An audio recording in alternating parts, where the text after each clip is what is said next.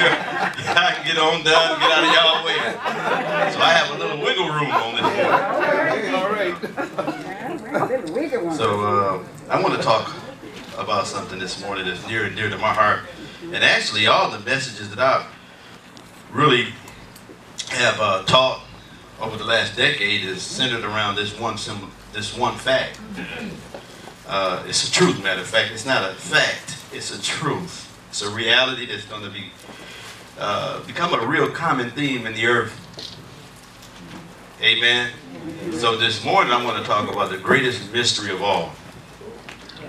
The greatest mystery of all. The greatest mystery of all. And what is that? Thank God, y'all already know it. The greatest mystery of all is not some physical conjecture. It is the incarnation of Christ. And it is that God lives in mankind. So the greatest mystery of all is that God has chosen to lower himself into humanity and become a part of us. Not only as our creator, but as our father. And a living and breathing relationship with him. Amen? And that is what the good news is. The good news is not that I'm not going to go to hell. And the good news is not that I'm going to go to heaven. The good news is that I have an opportunity to be transformed. And that I can be restored back to my created value. The gospel is ultimately about transformation. That I can be restored back to my created value that was in Adam. Amen? How many know God had a value on us? Y'all looking at me real funny. Y'all want me to preach it? We'll get there, but you gotta, and this is really complex. I gotta lay it down for you so you can get it, you know, because most of us don't even think about it. We just look at the church. We don't do any in-depth research and allow the Holy Spirit to open this cacophony of what salvation is all about. You know, it's a layered thing. It's not just a one act. It's not something that just happened because he went to the cross. You got to understand this thing was hidden in God. Ephesians 3:9 said some things were hidden in God. But he chose to manifest his wisdom in the earth. And the first person who he used was Jesus to manifest his wisdom. Amen. He infused Jesus, and he became a seed sown in the earth, and the replication of that seed, or the magnification, there you go, the magnification of that seed is left up to us. And so that act of grace, that divine act of grace, is not necessarily that he came as a trump card, or he came as a person who's going to bring us out of some things. But he came that he may bring humanity up in dignity and honor in him. Amen? Which is our created value. We were in him. Am I right? However, there's been some things that have been misunderstood. Tradition have crept in, made the word of God of none effect, and have perverted God's original intent. And if you know anything about perversion itself, is the alteration of something from its original course. That is the definition of perversion. It's the alteration of something from its original course. Amen. We were called to do two things: communion and dominion. That was Adam's whole license. That was his resume, or the expectation God had placed on him. Amen. That was his duty in life, was to have communion and to have dominion. Every Christian should likewise desire those two. CD, communion and dominion. But perversion has come in, has crept in.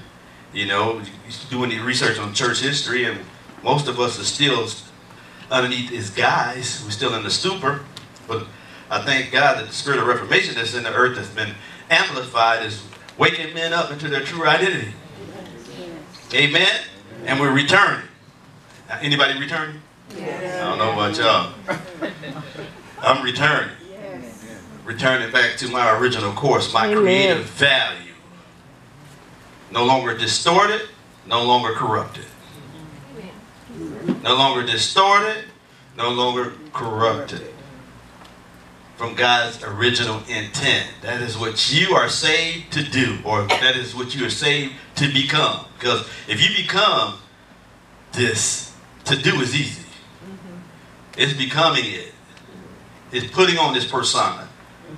It's it becoming alive in you, being stirred in the deep recesses of your heart. That's how it won't come by osmosis. You have to have, it won't come by spot duty. Anybody ever heard of spot duty? Come on now. What is spot duty then? Since you say yeah. What is spot duty? In the natural. Anybody know? Anybody heard of spot duty? Spot cleaning or something? Spot duty. You know, anybody ever been employed? Huh? Yes. And all of a sudden they needed, you know, a particular, huh? Yeah, it's in there. I'll get it for y'all. Say for instance, if you were working in a particular department, but you learned something else in another department, and that was not your assignment, but they knew you were qualified. That is what spot duty is. The Holy Spirit dropped it in my belly this morning. He said, most of us don't understand we're on spot duty. And God is trying to shift our understanding. He's trying to bring upgrade to us. Most of us, our duties is membership. But God says, on spot duty, we're going to understand what sonship is. He's qualifying us to do something, to step outside of our sphere. And that is what the greatest mystery of all is about. It's not necessarily about you being saved from, it's you being saved for. Amen? That is the key, y'all. That is the purpose. That's the reason why everything exists. That's why there's such a synergy in everything. When we look at the order of creation, we can see there's a divine pattern.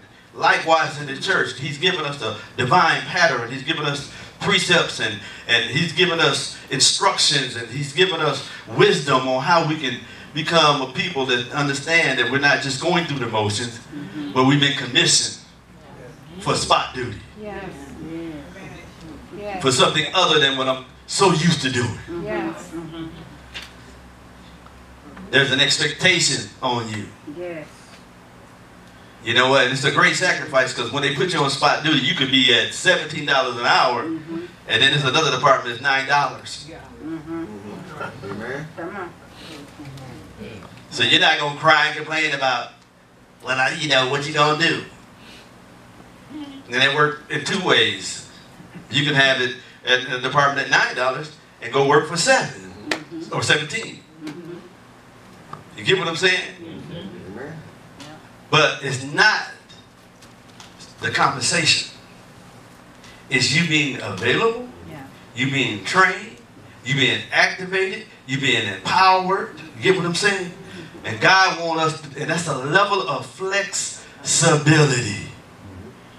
And that's what the mystery is that God has brought us out to bring us in, but he wants to use us as an instrument and an extension of what the kingdom is all about on the inside of us. He wants to transition us and shake us from the stupor of being conceived in sin and iniquity so we can awake to righteousness and be about our Father's business.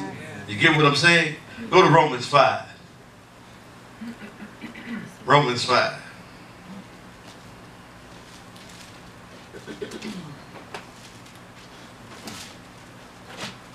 Greatest mystery. God lives in mankind.